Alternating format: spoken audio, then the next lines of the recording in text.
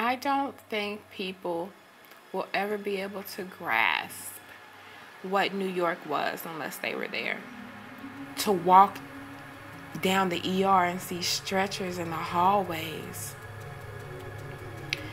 and you don't know if patients are alive or dead. It took a couple of weeks to realize how people presented. What you found out is that you can predict who's going to die. And I'm not talking about just nurses, I'm talking doctors, I'm talking environmental staff, case managers, social workers, people out because they're sick with this.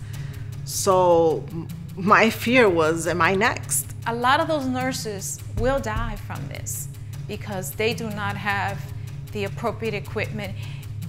And then came the, wow, we were the most trusted profession. We thought we were the most loved as well. For Black people, two pandemics collided.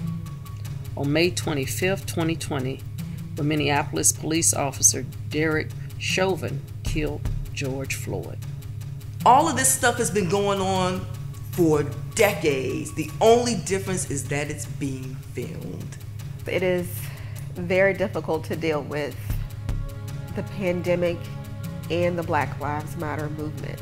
Ahmaud Arbery, Breonna Taylor, George Floyd. We've all had to face the difficulties that led up to this movement.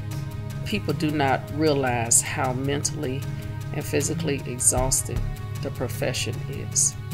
Mental health for me right now is hidden behind a smile and a happy face. I'm quick to tell people, oh, you need to go see somebody. You know, they got medication for that.